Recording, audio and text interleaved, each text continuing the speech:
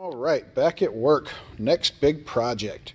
I'm going to be building the pilot helmets from the movie Aliens. That is the ones worn by Spunmeyer and Ferro, the pilot.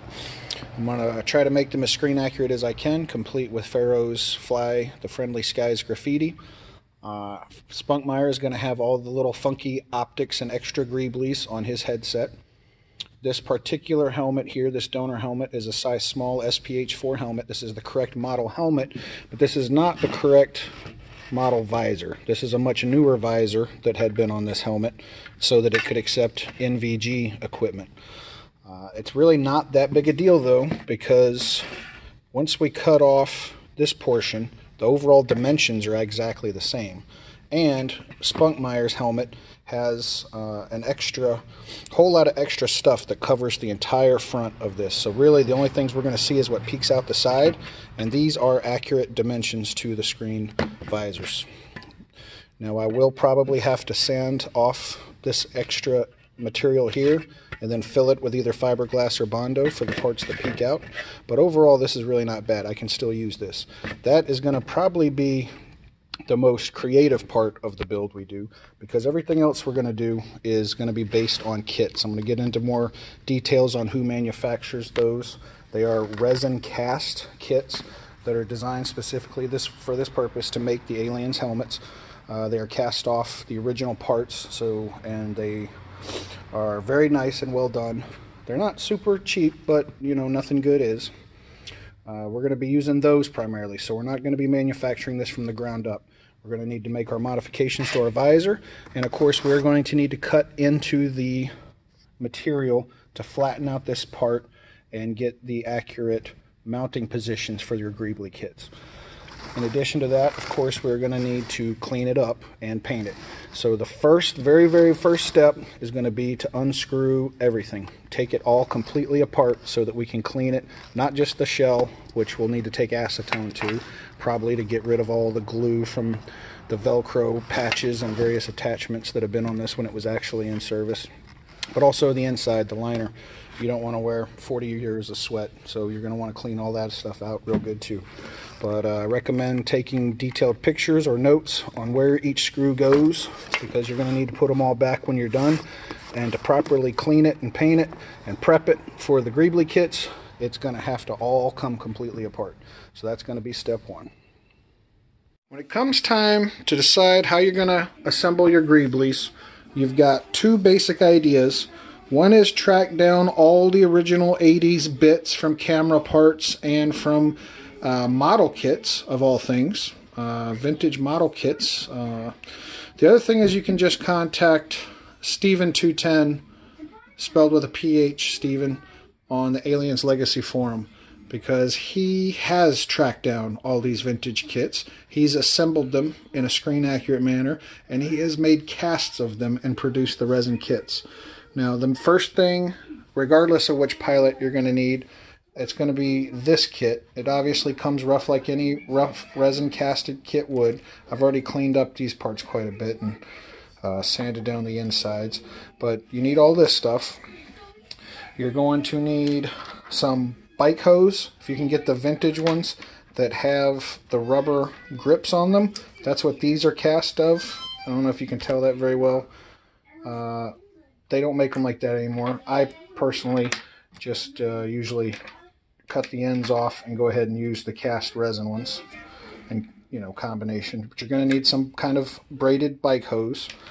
You're going to need, probably if you want to go full accurate, two of these. These are camera control cables from Hama. The Hama brand is distinctive because it's got very fine grips, and the overall portion that you turn to thread into the camera is not thicker than the hose behind it. So you're going to need two of these for a Ferro style, three of these if you're going to want to do a Spunmeyer style. And the Spunmeyer style, you're going to need the long 50 centimeter version, whereas the Ferro you could get by with two 35 centimeter versions if you wanted.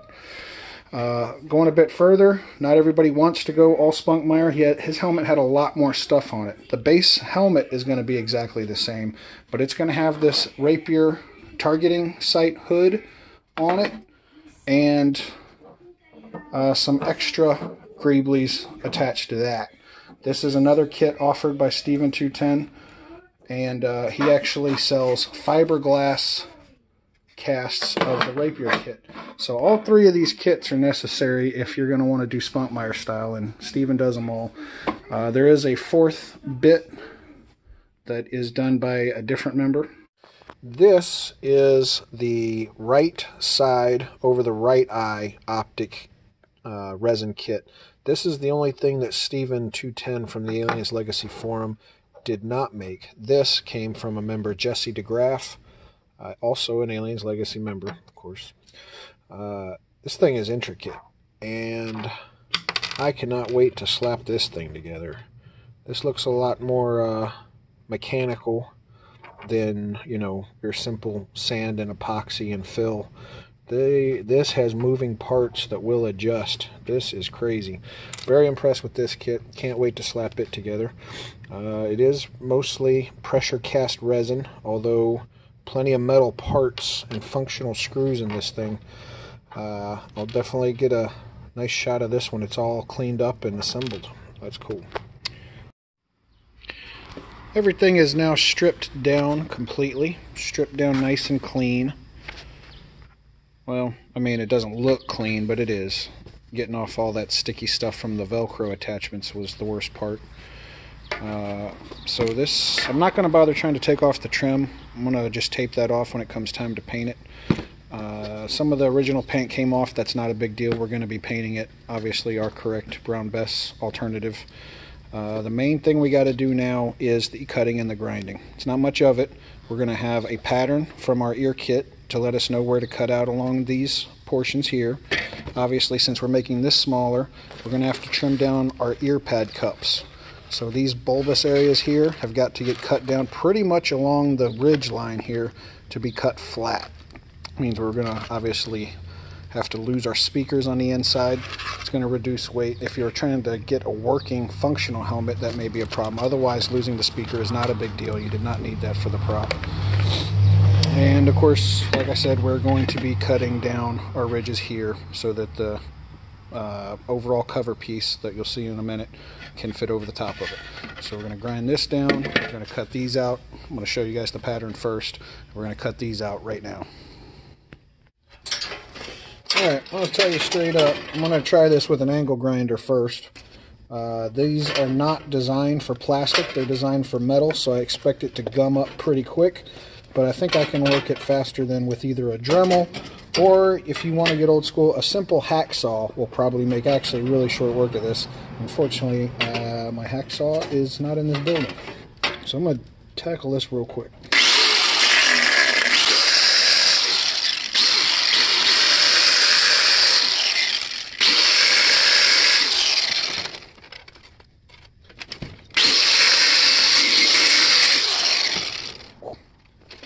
The smell is also bad. This is actually really thick. I don't know. I mean, a Dremel tool with a plastic specific blade will definitely get it. But I'm not regretting my decision yet because so far so good.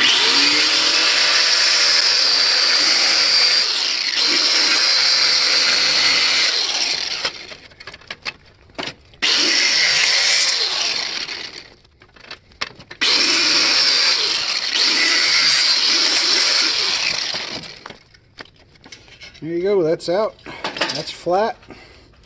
That'll make it fit. Of course, I'm going to clean this up quite a bit. Don't want it all that rough. Not that anybody will see it, not that it's in contact with your skin or anything, but just because I'll know it's there. Gonna lighten that up.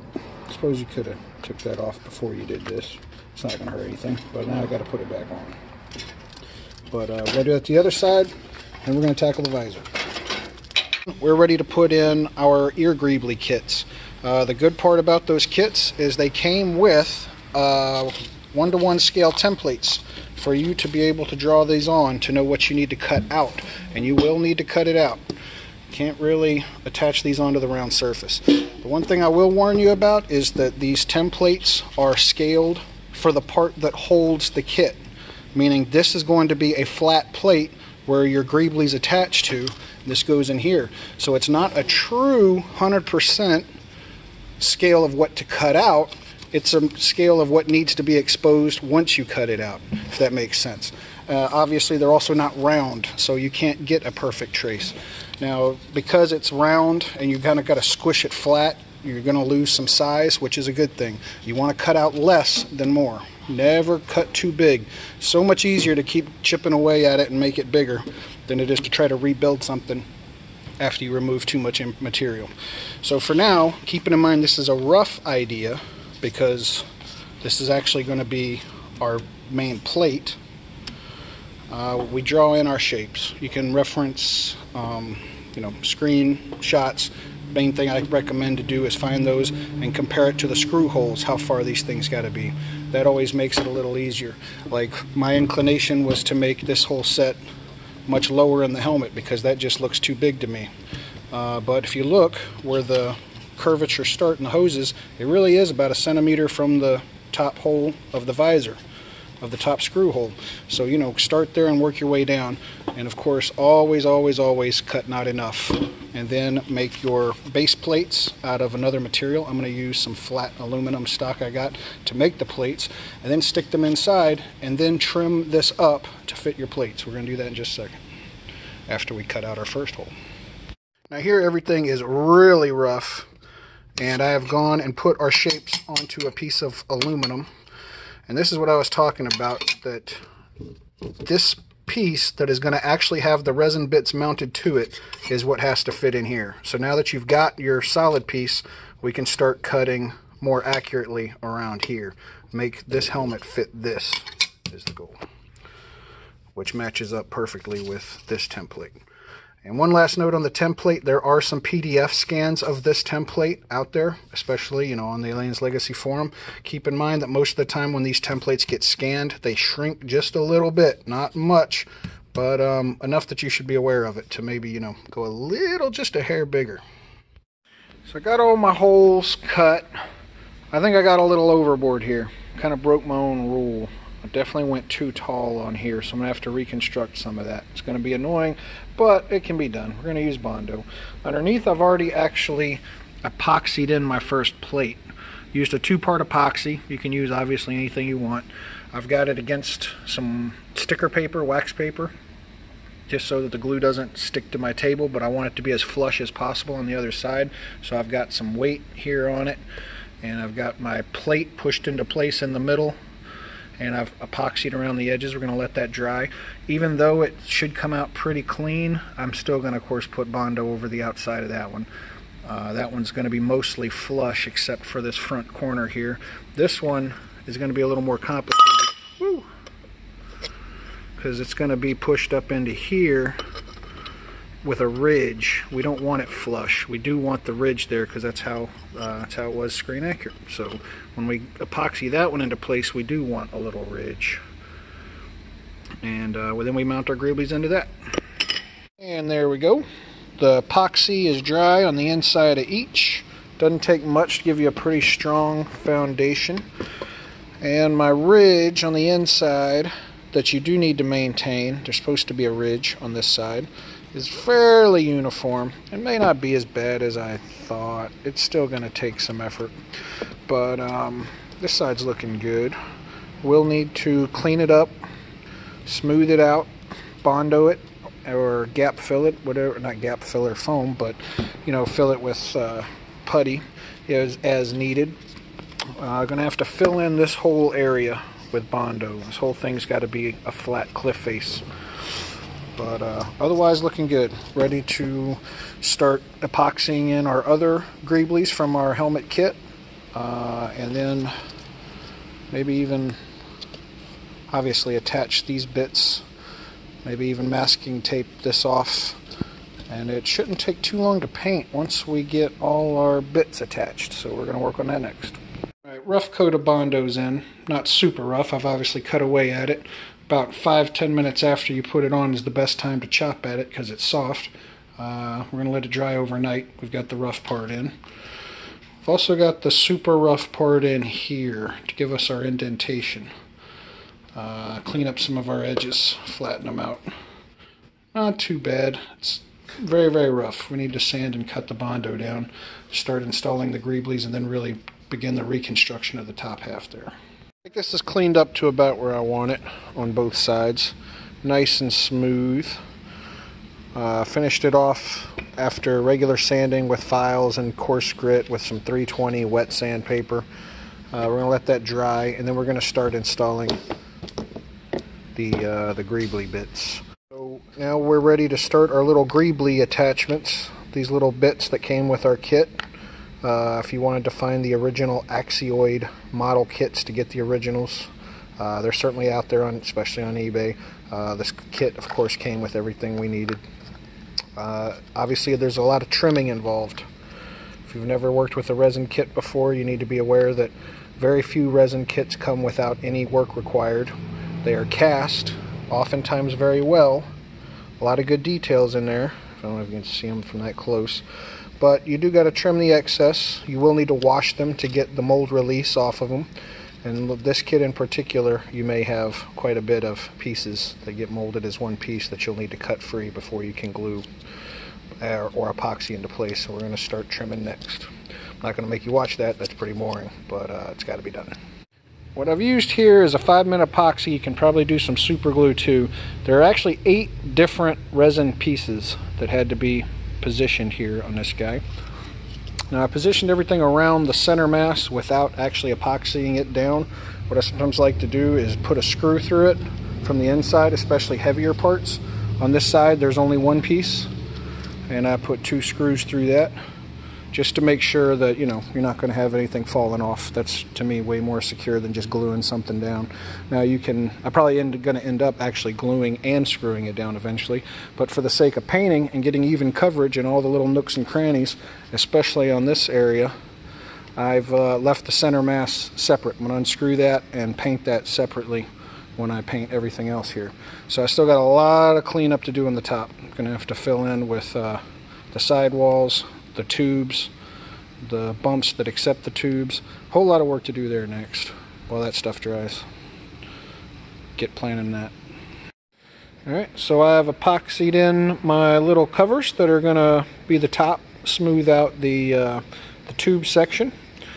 Gone and epoxied in my first front cable holder and my rear cable holder. We're going to be using shutter release cables, or as a cheaper alternative, something I have certainly done before, brake line cable. Anything that's braided stainless steel shiny look that has a clear coating on it, shrink wrap on it, will usually look pretty great. So now we're going to let those dry up. The reason I like leaving this removable for starters with a screw instead of epoxying it in right away, because the hose section is 3 parts basically. This is the base that you need to glue into this. I did have to modify it to get it tilted back. Default in the kit, it wants to stick straight up or even out, so I had to grind it down so it's, you know, follows the curvature of the helmet. The kit came with 3 of these, I'm assuming, because if one either doesn't cast clean or you mess one up, you got a spare. You actually only need 2, so pick your best 2. And then for this part, any braided hose will work. I used a football pump hose, very similar to like a bicycle pump hose.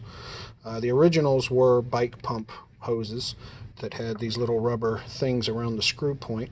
The little brass screw point is cast into that, so you can decide what to do with what you want. I simply pulled out the brass swivel, and I will most likely drill a hole with a rod to slide over it so it stays extra supported. If you want to get real brave, you can actually drill into this. Like I said, the little meeting point there in the middle is cast into it. That's where the 2 hoses would meet, with the little rubber thing over the top of it. So drilling halfway through that, you could literally slide this into that if you trust yourself to do that kind of precision drilling without blowing through your sidewalls. You can get these little bike football hoses, little hand pump football. On one side's your inflatable needle, and the other side's just a hand pump. You can get these things for like $1.50 on eBay or Amazon. They're pretty cheap. Finding the original vintage ones are quite a bit tougher. They don't really build them like that anymore with the rubber cover, so you're probably going to need to do that. And you're going to need to decide what looks best and works best for you. Like I said, I did have to modify it to get a backward tilt to it, more visible there. So having this piece separate makes this a lot easier than trying to work on it while it's inside the helmet and work within the gaps that the little slots make. So again, that's my recommendation for making it, not attaching this just yet. So I've done some more filling on some of the resin parts in here and sanded them smooth. I think those will look pretty good. The final finishing touches for the top half of this thing is filling in our gaps. Obviously the tubes will come up in here and block most of it, and when it's dark in there, the shadows, it's really not going to look bad if you didn't do this, but it really just looks much cleaner and much more finished if you just get some either plastic or some aluminum or something and glue them in there for the side walls. In a perfect world, you'd do them all. You'd have an inside wall, wall inside, and then the wall outside here. So you'd need 4. I'm probably just going to do the 2 outer ones because, again, the shadows and the darkness, I don't think anybody's even going to be able to see the inside of here once the tubes are in. So, but I am going to do glue and epoxy these into place and then Bondo over the top of those to blend them into the overall structure. Bondoed and putty filled the top. Feeling pretty good about that. Now we are just going to let that dry, give it a sand. You can see the sidewalls a little more clearly there that we put in. And then I'm going to start painting. We're pretty close to being ready to give it our first coat of paint. Then I'm going to reinstall the ear greebly centerpiece here, epoxy the little flappy tab here into that, and then we will finish off the paint as soon as we get the nooks and crannies from the first coat in. Alright, I think everything is pretty filled and dried, and I've got my rubber parts taped off. We're ready to do the first round of painting. I say the first round because once we attach our bits, after getting into the nooks and crannies, we're probably going to have to use some body filler and go over it again. But we can get started. For most Aliens props, a whole lot of them anyways, a color called Brown Bess was used. It's made by the Umbral Model Paint Company. It is a discontinued color. They quit making that a long time ago. They sort of reformulated it, calling Brown Bess Super Enamel, which is a different color than the original, which is different than the one used in Aliens. So even if you find a Brown Bess, an old jar, if it says Super Enamel, it's still not quite right. So a lot of people will, go close enough. You can get some airbrush Brown Bess from a company called Allclad. It's closer to the Super Enamel color than it is the original. It's not perfect, but it's still decent. A lot of times people will try to mix it up using paint chips, and just finding the originals and scanning them. What I like to use is a base coat of Airvo Earth Brown, and then I will use some kind of dark or olive drab over the top of it in a dusting pattern. I'll show you what I mean here in just a minute. So for the most part, I'm going to put down a pretty even coat of the Airvo, and then I am quite literally going to just sort of mist it from a couple feet away. And can't really tell from here obviously what's happening, but the effect, I've already painted up the front visor. This is the color that I'm going for. This is obviously a finished visor. I'm just ready to pop this right onto the helmet. So the combination of these two colors will hopefully give me that color, because obviously I want to match it to the visor I've already painted up all pretty. And we're going to do that now.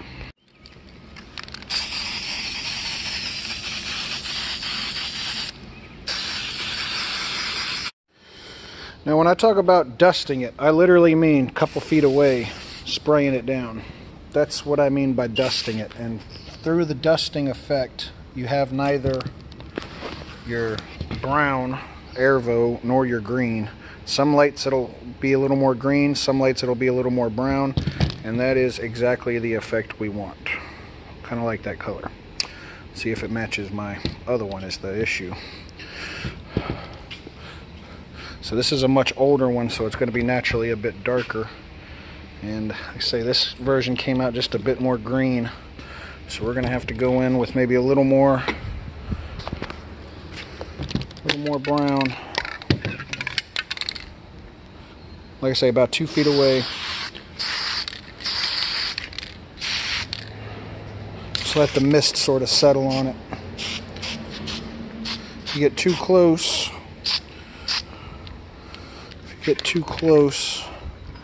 then it gets too brown and you got to go back in with the green, which you can do. There's nothing to stop you from going back and forth a million times, unfortunately, but you can't hurt it anymore that you can't recover from. So yeah, we'll see. Only trying to get this last piece installed because I've put some paint down on everything. Not everything fits the way I want it to, and that's just part of life. So I've had to break this off and glue it in more tight. Having to trim this up because my little wall barrier there sticks out more than I wanted it to. Everything gets scuffed. That's all fine. You can either repaint that the correct way, however you originally wanted. I am probably going to cover up any of these imperfections with maybe a little black and incorporate that into the weathering later. But, you know, you got to do whatever you're comfortable with. So now I feel like I'm pretty good in the paint department. Using my little dusting technique with my two colors, brown, the green, and black to darken it all up and give it a little uneven wear. I actually wanted it uneven because anything that is too pristine certainly doesn't look used. It doesn't look like it would be, you know, in the rotation and service. So you do want to weather it up just a bit. If you prefer a pristine one, that's fine. A lot of stuff here I had to touch up. Some of it I did with a paintbrush, some of it I did with an airbrush, some of it I did with my own mix, some of it I did with that all-clad brown Bess that I mentioned earlier, and then hit with some black over the top of it to make it uneven. Overall, I'm pretty happy with the paint job, and we're ready to put all our hard parts back on it. I say more importantly, this visor from another project, I feel like I matched the paint up pretty good on that too. This obviously has been kicking around for a few years, so it's hopefully when this gets a few years old, it'll be an even a better match. So now it's time to look at putting all our parts back. That being, hopefully you bagged and labeled everything so that you still have everything you took off of it when you were cleaning it. These are the tracks for our visor, our actual visor and the visor cover, the microphone and the various screws and bits that go into there. Of course, your internal ear pads with the outside cups cut off them because, again, we removed a lot of the wiggle room it used to have. So if you haven't already cut these yet and cut the tops off them, you really need to at this point. Forget to paint your mic tip. Also brown Bess, or whatever brown Bess alternative you've decided on. Another thing that you should focus on is the knob. For screen accuracy purposes, you're going to want to cut 2 of the prongs off your knob. Why just 2? I don't know. It's what they did though. So if you want it screen accurate, cut them, sand it as round as you care to get it. So I've been kind of modifying an existing helmet I had and building a new one as we proceeded through this video. Wasn't sure if anybody picked up on the fact that I had a few of these parts already built, but I did. That's why color matching was so important, because I wanted to put my pre-existing graffitied visor cover on the new helmet. And just for a bit of reference, one thing about these helmets, you may notice this is got a lot more distance between the nubs and your greeblies. And it's also got about 1 inch all the way around the entire greebly section. Whereas this one is very short, and yet somehow it only has about 3/4 inches. That's because this is actually a size regular helmet. Quote unquote regular, to me, in my world, means small. This could not fit on my head. I wore a size medium lacrosse helmet back in the day, size large football helmet. This one is a size large. So that's just one thing to consider while you're carving out your bits.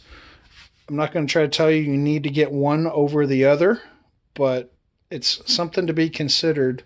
If you have a quote-unquote regular, you may need to get a little, closer to the edge than you feel comfortable with. And if you have a large, then you got a lot more room to work with.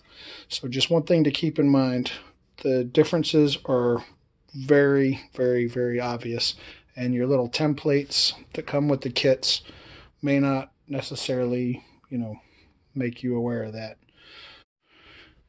And one of the super fun things we were doing with this is, if you watch the extra content, I don't believe I'm going to post it on this video, but this is a much newer SPH4 visor that has the ability to accept the night vision goggles attachments, and it's got a lot of extra grooves.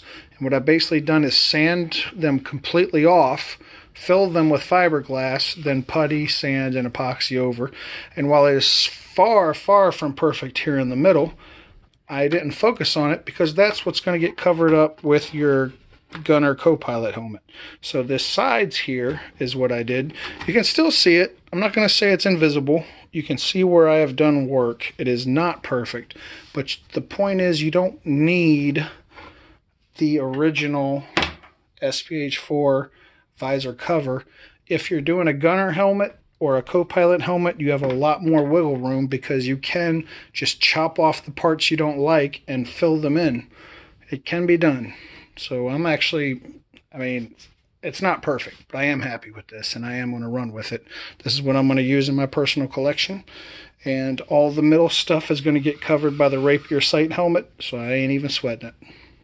We are also going to need to install these. I've gone and I've cut them. So before I glue them into place, between the greeblies here and here, we're going to need to paint the front ends black. Leave this nice and braided stainless style looking good.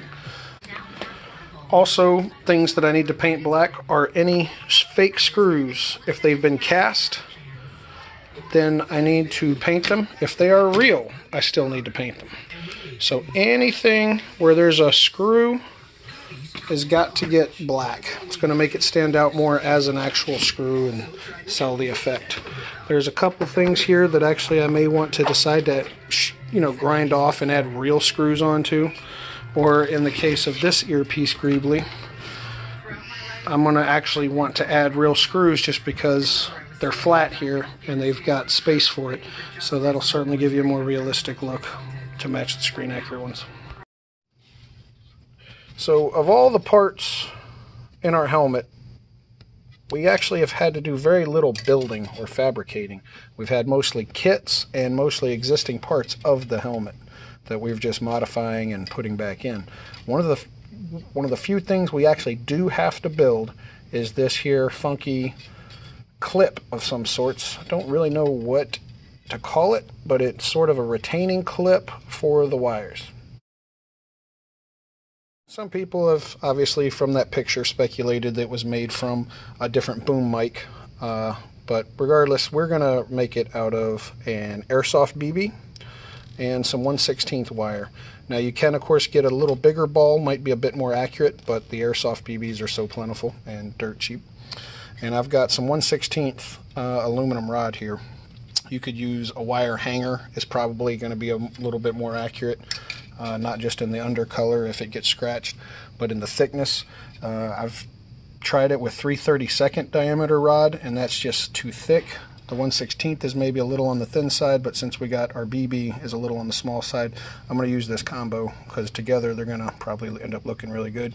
Basically, I'm just going to bend it how it is there using some pliers, and I'll show you that in just a second.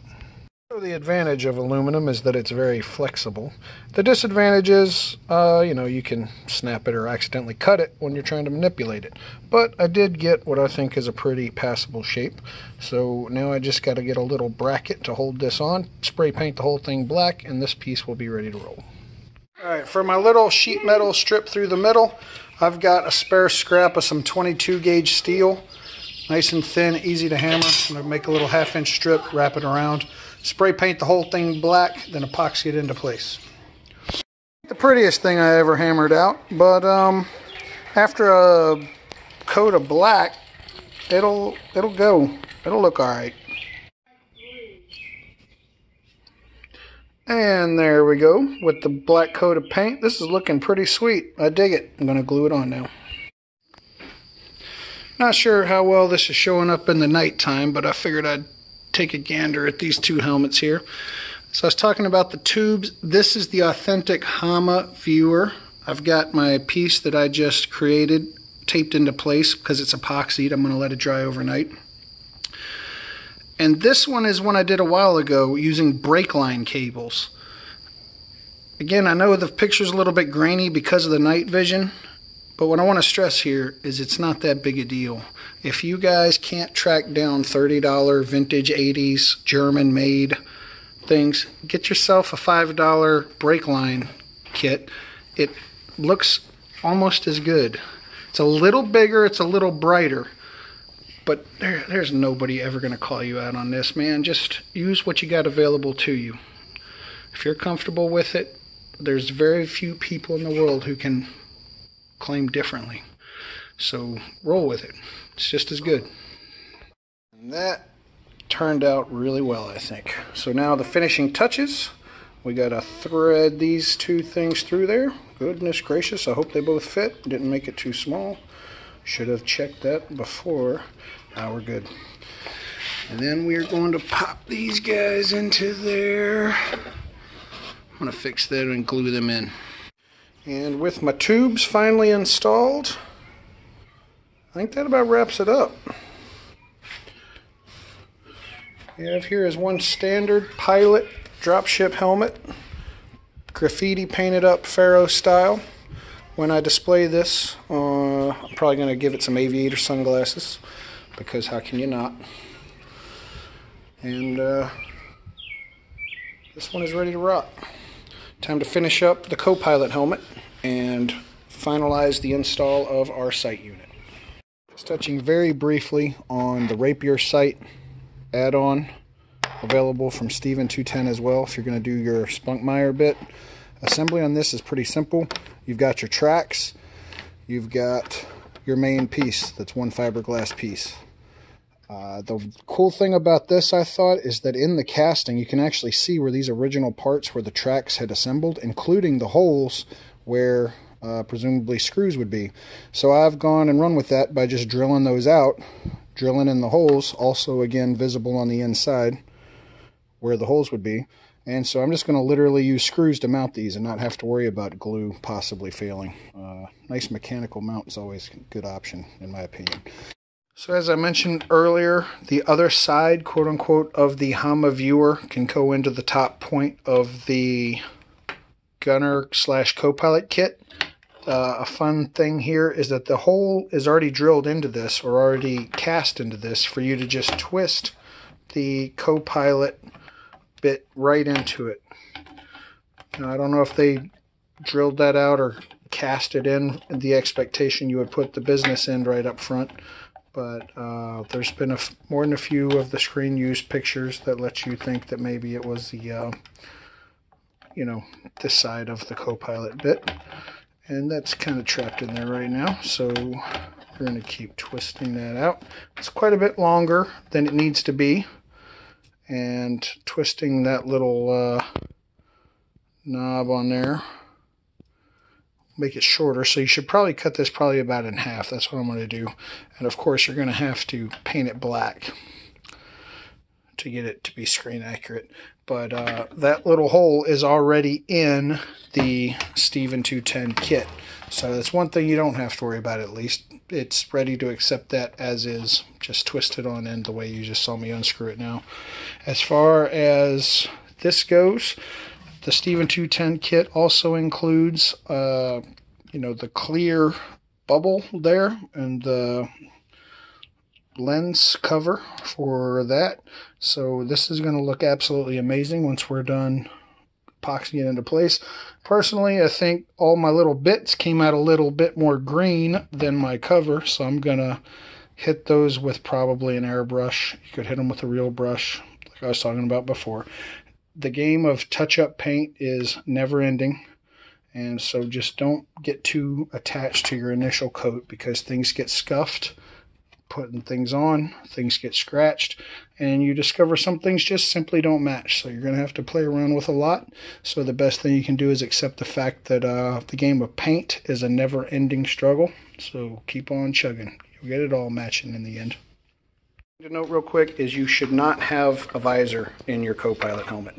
because it will jam up on the visor. It's wasted. You can't use it. Everything's covered. So don't bother getting either a clear or a smoked shield visor in this if you're doing the co-pilot style. It's just wasted space, wasted resources. My sight unit is pretty sure it's finalized. Paint the vent black, your screws black, get your lens in there. The lens came with the kit. This is the kit from Jesse DeGraff. This is the only one that Steven 210 does not do himself.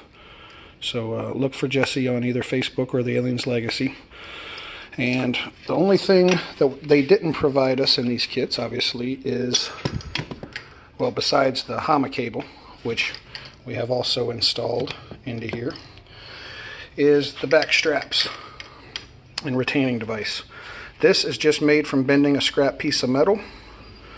I just riveted in a clip that looks like this. I had it left over from some piece of sporting equipment, some straps. I just riveted one into here on the end.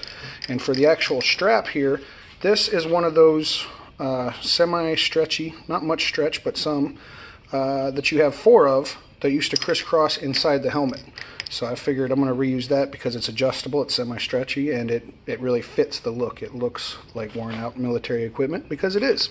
So you cannot beat that. And like I said, you got 4 of these laying around. You might as well put them to use and recycle them somehow. So I think we are ready to install right over the top. And that is a done deal. It is pretty snug, but not impossible to take off. I can adjust it further as needed. Looking pretty good. I got the last cable tucked in there. And overall,